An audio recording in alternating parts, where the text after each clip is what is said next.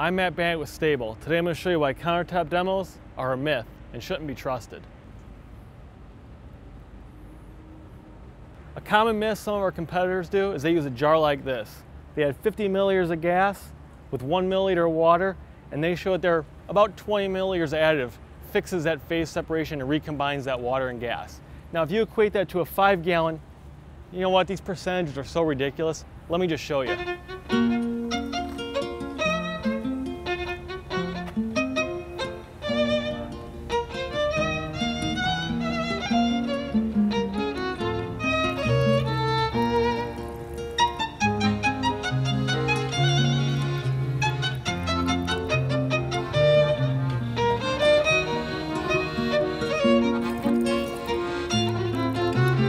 Who the heck buys this much additive?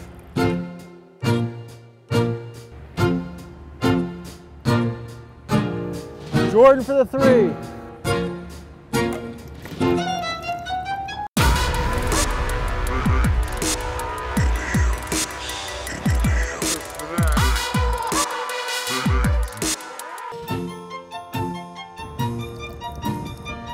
We done yet? I think it's pretty clear why this demo is a myth.